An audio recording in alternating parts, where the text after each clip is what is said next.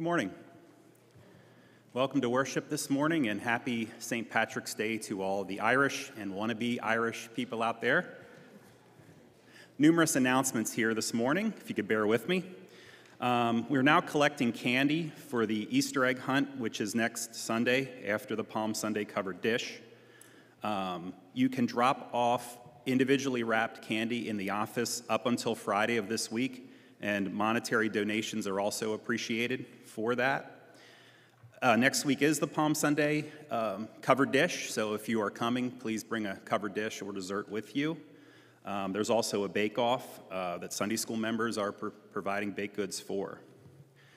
Also, Maundy Thursday is next Thursday, not this Thursday, but next Thursday, and that will be a Seder meal and communion, and please consider attending that event as well. Softball season is upon us, and if you're over the age of 14 and want to have fun in fellowship, that is starting up very soon. As a matter of fact, March 24th, next Sunday at 4 o'clock is our first practice, and games begin already on April 14th. Kyle Fryman is our coach, and his number's listed in the bulletin. And it is a really fun event, and they take people of any skill levels, and I repeat, any skill levels. For instance, I've played for 20 years, so they take any skill level. And also, the Shepherd's Cafe, you have 2 more chances for that. You have this coming Wednesday and next Wednesday, March 27th, for the Shepherd's Cafe for their remaining weeks. And also, volunteers are needed to make homebound and calls to homebound people and shut-ins, as well as elderly members of our congregation a few times a month. And if you're interested, please call the office or see Pastor Robert. And speaking of Pastor Robert, he now has an announcement for everyone.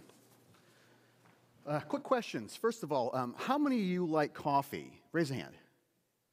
Ooh, quite a few of you. How many of you love someone who loves coffee? All righty, perfect. We've got a lot of potential volunteers here. If you've noticed, there's a piece of furniture in the atrium. We are going to be offering coffee in a coffee cart in the atrium. I believe we're going to start Easter Sunday. I'm recruiting people who would love to just be friendly and help people, get coffee so they can stick around before worship and stick around after worship. So I'm pretty excited about this. We'll be offering 3 different blends. If you'd like to be a part of this ministry, please let me know. If you have any complaints, John Seckler is the person you want to talk to. All righty, thank you.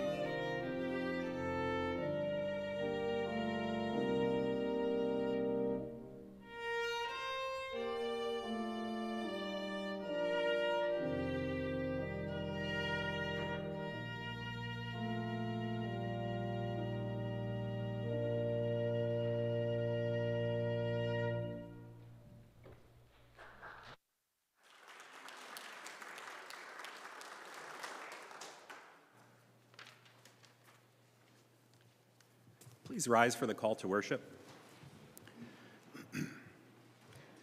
How shall we enter the house of the Lord?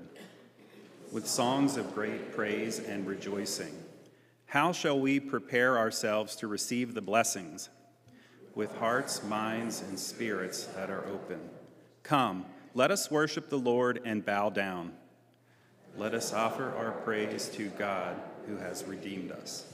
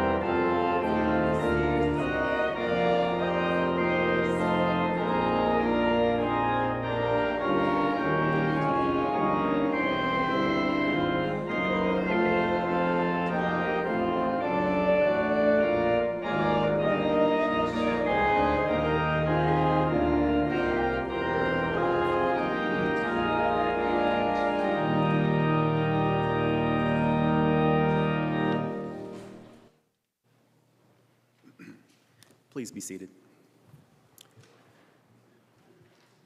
The gospel calls us to turn away from sin and be faithful to Christ. As we offer ourselves to him in penitence and faith, we renew our confidence and trust in his mercy. Please join with me. Heavenly Father, the gospel of Jesus Christ is life to those who call upon his name. Yet there are still so many who do not believe, and even more who have not truly heard. Your great commission calls us to share Jesus with our hurting world. Yet we confess that we miss countless opportunities to bring God's loving message of salvation to others. Forgive us for shying away from the joy of this privilege. Renew in us a heart for the lost. Fill us with your Spirit, Lord. Open our eyes to creative ways of taking that next step to bless others with the hope of Christ. We pray this in Jesus' name. Amen. Believe the good news of the gospel. In Jesus Christ you are forgiven. Thanks be to God.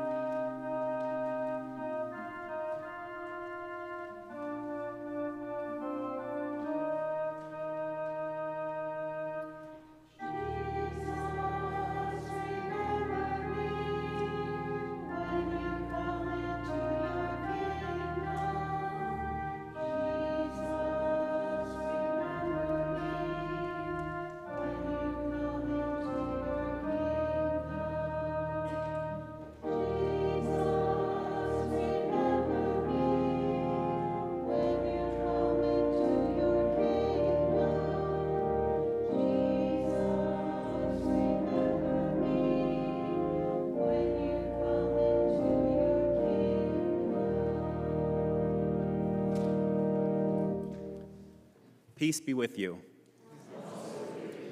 Please share a sign of peace with those near you and with the entire congregation.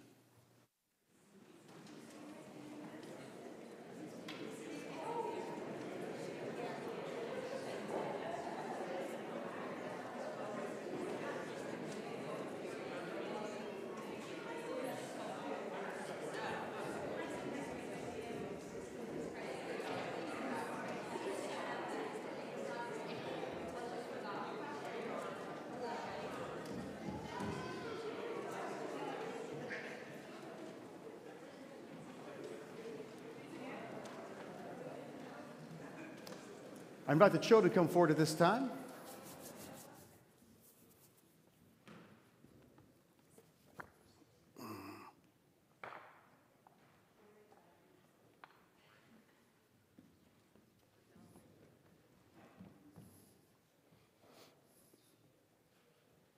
All right, good morning.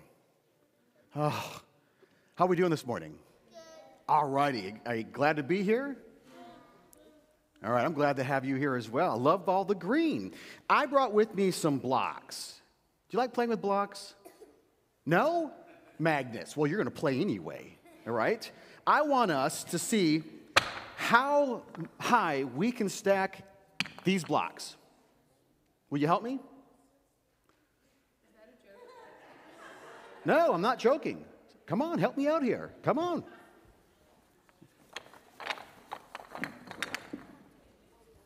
All right. All right. Oh, that's not going to go very long. Evan, I don't know about that. Ooh.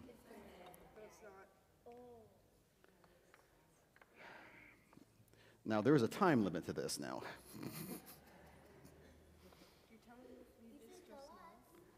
Wow, look at that. Look at that. Look at that's very impressive. Oh, look over there. Wow, look at it. It dropped. You all can have a seat. Thank you for your help. You know, Jesus once told a story about two fellas who went to worship. Jesus warned people that, you know, people who are really prideful and brag a lot, Jesus says if you really brag a lot about yourself, you're going to fall like these blocks. And so these two fellows went to church one day, and one guy came in and said, just started bragging about how good of a person he was, how righteous he was. He started talking about all the good things that he did. But a second fellow came to church. He was humble. He recognized just how much he needed God, just how much he has failed, and just how much he needed God's grace. God wants us to come to church with a posture of humility. Because if we come bragging and really prideful, well, he can't come into our hearts and change us like he wants to change us. So I really want us to try really, really hard when we come to church, when we interact with our brothers and sisters, when we approach our parents, kids at school, let's try to be humble. Because when we're humble, we're even more like Jesus. Would you bow with me in our prayer?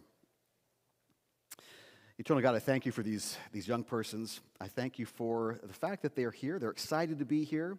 And I pray that you would only perpetuate that excitement in the days before them. I ask that you would bless them and help us all to be humble.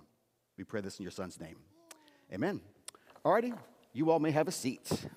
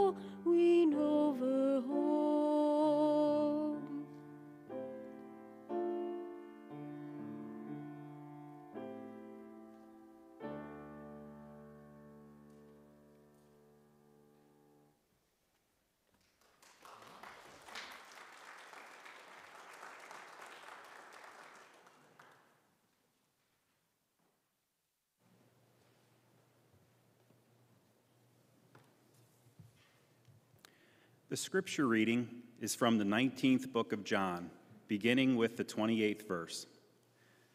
Later, knowing that everything had now been finished, and so that the scripture would be fulfilled, Jesus said, "I am thirsty." A jar of wine vinegar was there, so they soaked a sponge in it, put the sponge on a stalk of the hyssop plant, and lifted it up to Jesus' lips.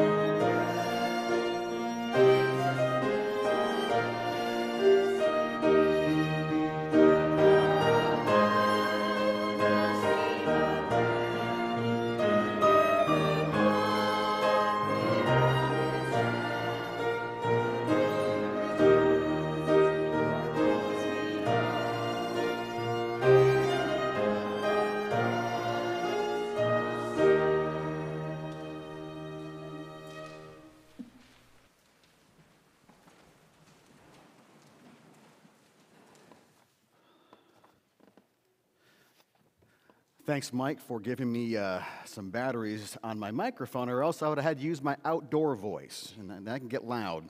Would you bow with me in a word of prayer as we begin?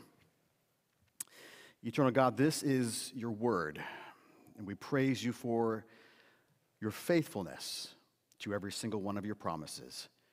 We ask your Spirit might help us to consider these things, help us to apply them. We pray this in your Son's name. Amen. Well, someone spotted him again. This time it was in Lynchburg, Virginia. A woman was walking the Black Creek Trail, listening to praise and worship on her phone when she spotted him on a rock formation. A local newspaper interviewed her, and she said, "I was walking the trail and looked and said, 'Whoa, that looks like a face. And the more I looked at it, the clearer it became. That looks like Jesus. She says, do you see the nose, the shut eyes, the crown of thorns, the bruised, puffy left eye, the punched face, the beard, the mustache, the long hair? It's Jesus. Of course, she points out that you can only see it if you look at the rock formation a certain way. However, she exclaimed, the more you look at it, the clearer it is, and it's absolutely amazing. Now, when there are news feeds like that, I love to read the comments. There were a lot of people with words of celebration who said, one person said, that's amazing. There were also a lot of words that were criticism. One person said, if we don't know what Jesus looked like, how could we possibly recognize him? One man wrote, and I like this, Jesus is the rock. Spotting Jesus in the most unlikely places. We hear stories like the rock formation all the time. Jesus sightings in the strangest places. Jesus has been spotted on a tortilla, a Cheeto, a cinnamon roll, a potato chip, a grilled cheese sandwich, a Walmart receipt, and drying socks. I'm not making this up. Go on the internet. You'll see images of this. Spotting Jesus in the most unlikely places. You know, the most unlikely place Jesus Christ was ever spotted was the cross. No one expected that. And it's a season of Lent, and it's a time where we especially consider the cross. And we don't like dwelling on the cross. And that's why it's important that we take time to consider the 7 statements Jesus made on the cross. This morning, we're looking at the shortest. Now, if you've studied the book of John, John doesn't spend a lot of time talking about the physical suffering that Jesus endured. We don't read a detailed account of what Jesus experienced physically. The other gospel writers, they spend a little bit more time describing Jesus' physical suffering, and that's because his physical suffering is not the primary issue. You see, thousands and thousands of people were crucified. Persians are the ones who created the crucifixion. The Phoenicians, they adopted the crucifixion, and they crucified criminals and traitors. But it was the Roman Empire. They perfected the crucifixion. We don't read detailed descriptions of the thing Jesus endured on the cross because the Gospels writers want us to be reminded that it's the spiritual suffering of Christ. That's what's most important. Not the physical suffering, doesn't matter. We should not gloss over the physical suffering of Christ, but the primary point is how Jesus suffered for our sin while he was on the cross. And if you remember from last week, from 12 o'clock noon till about 3 o'clock in the afternoon, there was darkness, there was confusion, there was this thick, oppressive silence throughout the land. Suddenly, the light shines. Jesus is at the point of near death. Every breath that he takes is now an effort. He manages to speak, which in Greek is one word. In English is 2. He says, I thirst.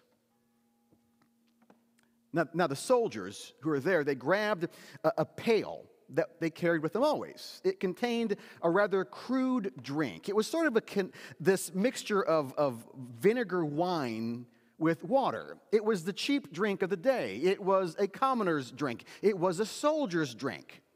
And so the soldiers got the wine, took a sponge, dipped it in there, and put it on a stalk of hyssop.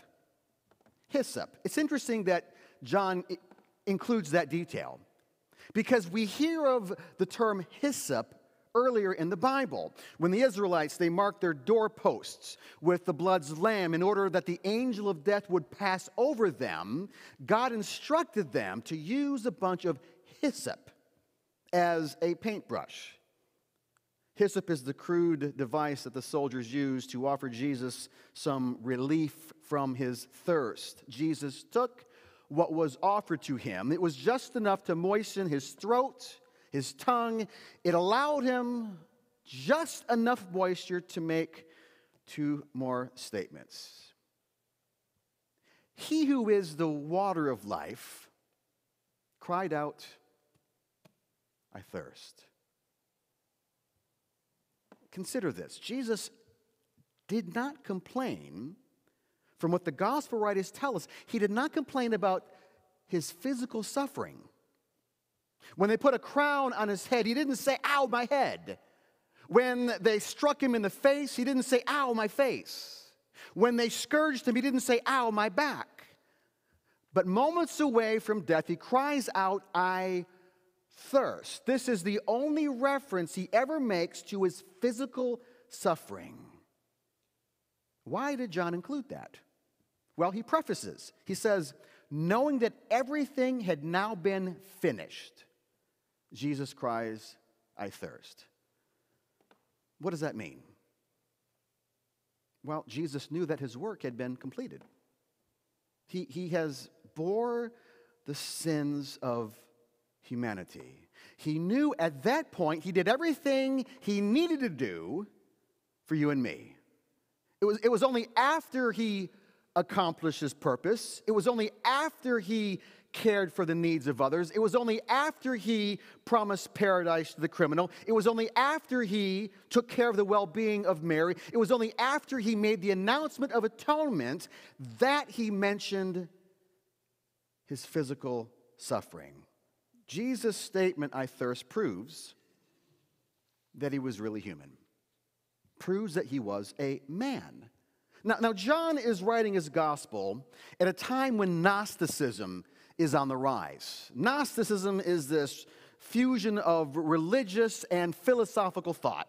And one of the great tenets of Gnosticism in that day is that spirit is altogether good and matter, flesh, is altogether bad. They believe that God, who is spirit, could never possibly take on human flesh. Flesh is matter. Flesh is inherently evil. Therefore, Jesus could not have had a real body. And so the Gnostics would actually teach that Jesus, when he would walk on sand, he wouldn't leave a footprint because he didn't really have a physical body. And since God could never suffer, Jesus never suffered. He never experienced any pain while he was on the cross. That is what the Gnostics were teaching. They think they were honoring God with their teaching, but what they were doing was really destroying the gospel. And so Gnosticism is on the rise, and so John is writing his gospel in that environment where he wants to counter Gnosticism. He wants to correct their mistakes. And I believe John wants to show people that the pain Jesus endured on the cross was real. His humanity was real. His suffering was real. His feeling of abandonment was real. His thirst was real. It's so easy to forget Jesus' humanity.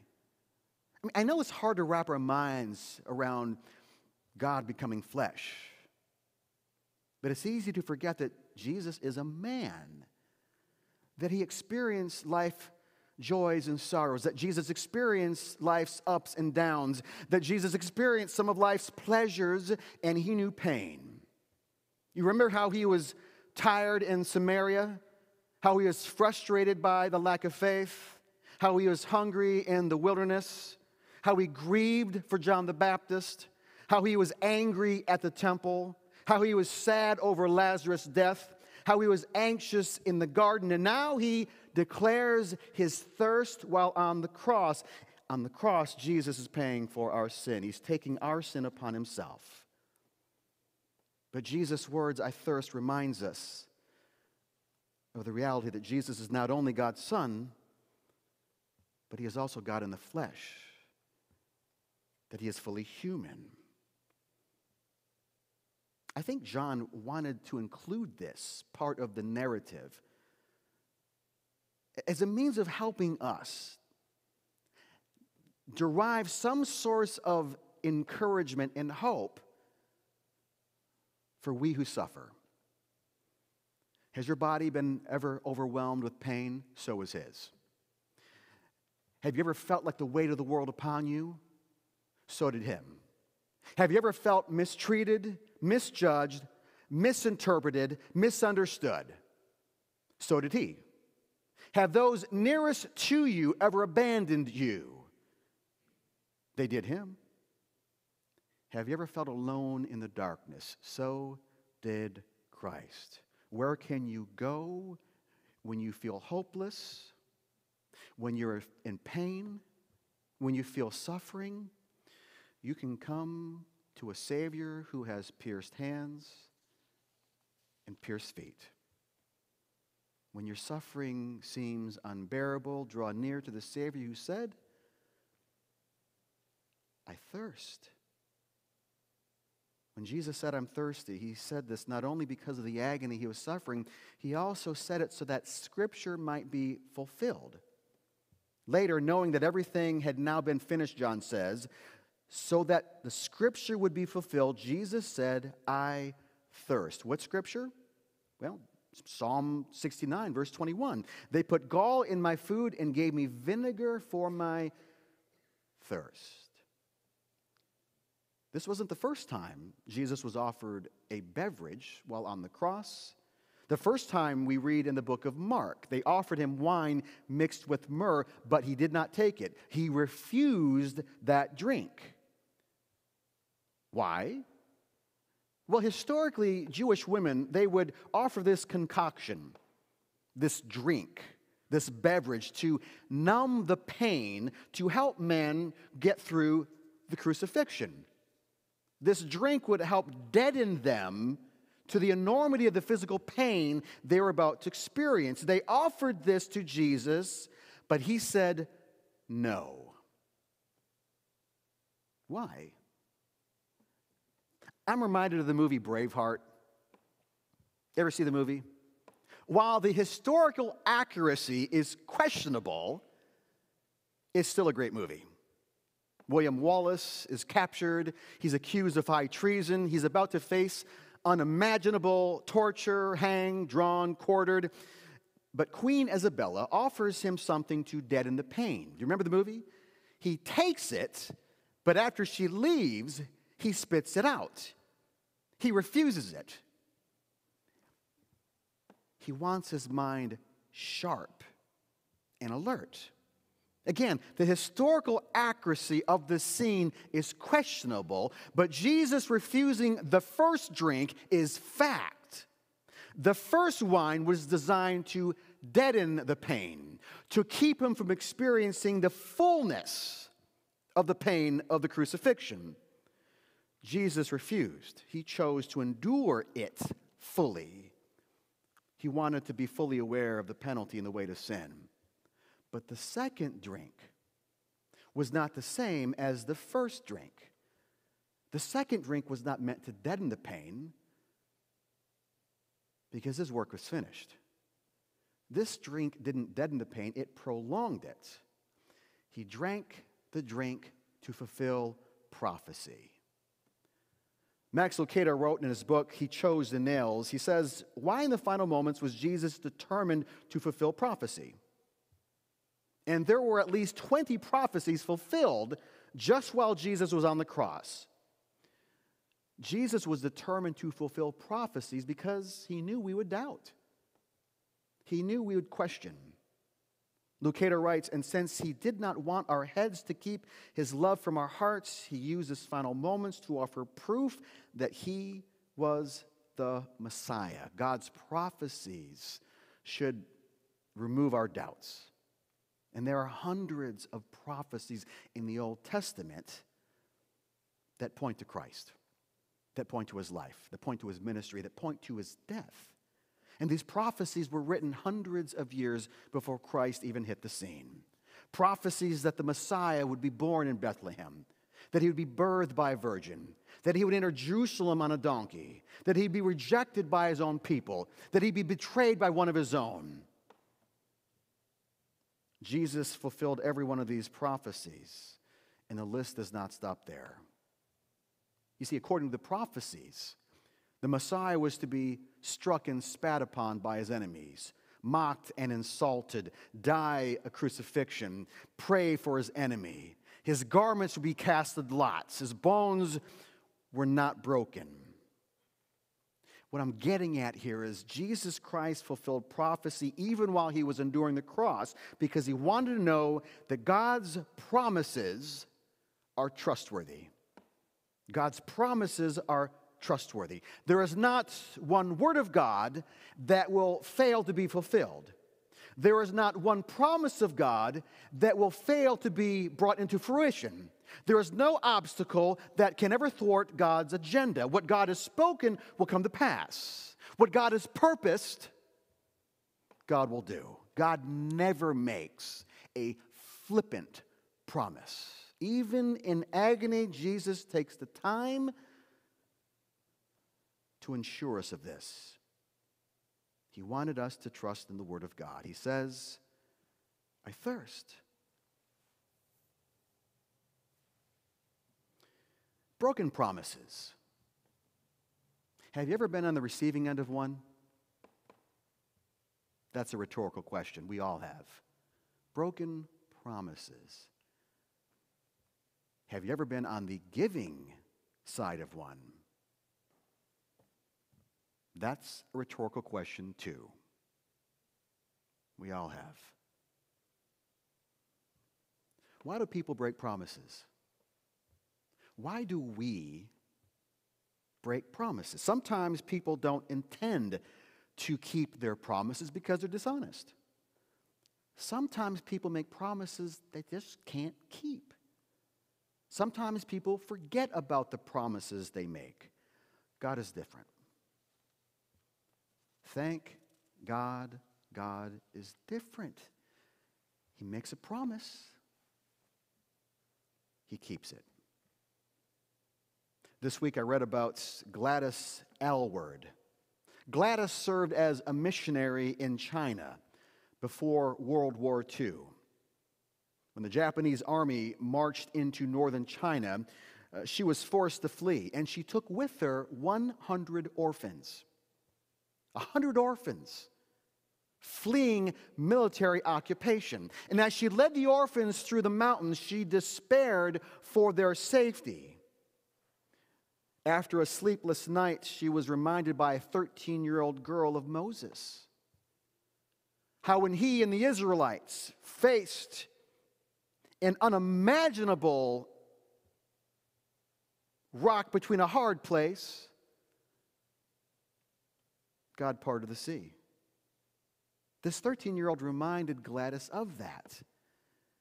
And Gladys replied, I'm not Moses. Of course you aren't, this 13-year-old girl said. But God is still God. No matter what mountains may loom before us, no matter what crises we may face, no matter what confusion is on our circumstances, no matter how hopeless you might feel, God is still God. Do you feel squeezed by your circumstances? Dwell on the promises of God. Read the promises. Write them down. Remind yourself of them. Stand on His promises and do not let yourself be moved, because every word of promise is a promise kept. Would you bow with me in a word of prayer this morning?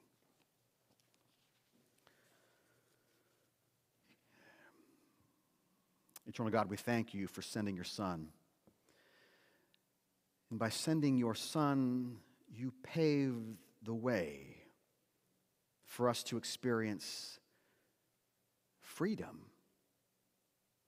For as the Apostle Paul wrote, for freedom Christ has, well, He has set us free. We thank you for what this means for us, for the hope that it instills within us. And God, we thank you that your ways are always far greater than our ways, how your thoughts are always far deeper than our thoughts. We thank you that even before we were created, you had a plan to redeem us. And God, we thank you that you make all things new. So God, help us to stay strong and true. God, help us to not follow after the voice of the crowd, but let us press on forward in solidarity with your Spirit. And God, we thank you that you reign supreme. We are reminded of the words that your Son taught us to pray, saying, Our Father, who art in heaven, hallowed be thy name. Thy kingdom come, thy will be done, on earth as it is in heaven. Give us this day our daily bread, and forgive us our sins, as we forgive those who sin against us. And lead us not into temptation, but deliver us from evil. For thine is the kingdom, and the power, and the glory forever. Amen. Please stand and join me in reciting the Apostles' Creed this morning.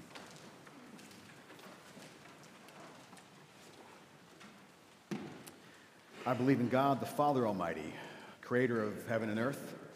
I believe in Jesus Christ, God's only Son, our Lord, who was conceived by the Holy Spirit, born of the Virgin Mary, suffered under Pontius Pilate, was crucified, died, and was buried. He descended to the dead, and the third day he rose again. He ascended into heaven. He is seated at the right hand of the Father. He will come to judge the living and the dead.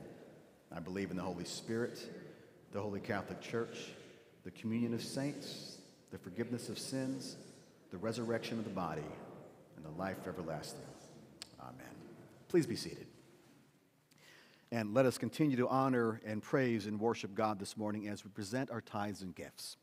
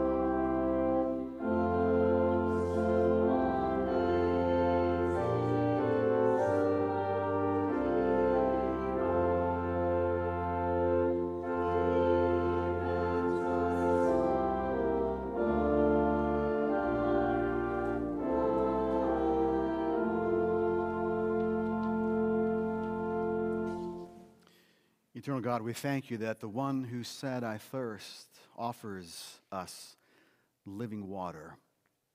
God, we thank you for your provision. And we present to you a portion of what you've given us.